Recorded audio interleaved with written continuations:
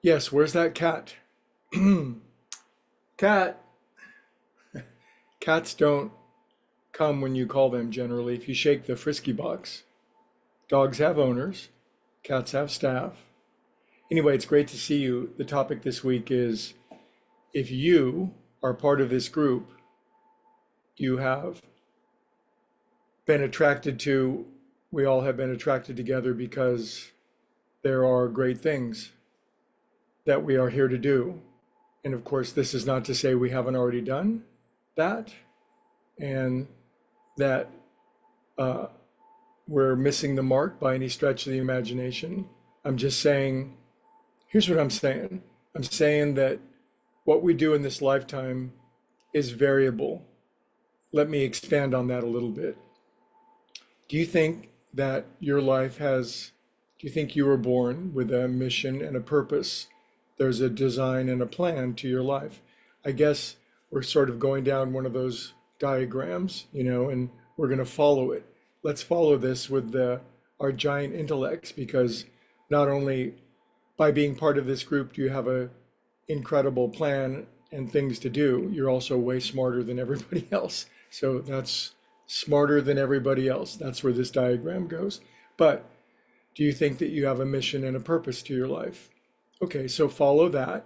If you do you think your mission and purpose here is a certainty? Do you think it's guaranteed when we show up on this earth that we're gonna meet the mark? Or do you think that's very variable? Do you think some people show up into life and they kind of miss the mark? They kind of mess it up a little bit. They don't come near what their potential is.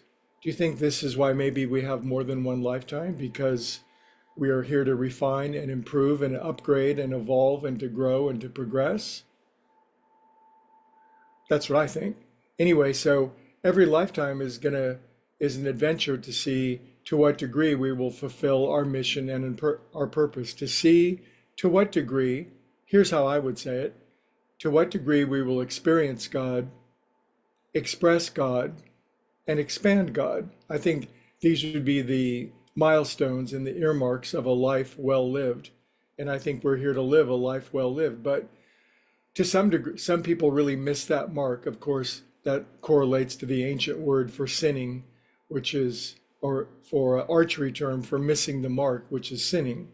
So since it's a variable, how much of our life we're going to meet the mark, so to speak, then we have the opportunity right now, at this point in our life, wherever we've gotten, to realize there's so much more that we can do. There's so much more of a force of good that we can be. There's so much more of our mission and our purpose. And this means that we have to make this internal decision, head in that direction, discipline ourselves to make sure that that happens. And also, as I've discussed this week, whatever the biggest problem is not a problem, it's an opportunity. Many of us are in recovery, and we noted that drinking or using a lot of drugs was our biggest problem by far, and yet it ended up being the turning point that brought us into recovery that has delivered extraordinary and glorious lives for so many, but it sure didn't look like it at the start. The biggest problem became the biggest explosion, if you will, of God's will and us living to the full. So if you feel like you're fully expressing, expanding, and experience God and you're hitting on all cylinders, great. If you're not, if you're in this group, we can commit together to refocusing, re-aiming, aiming as high as we can.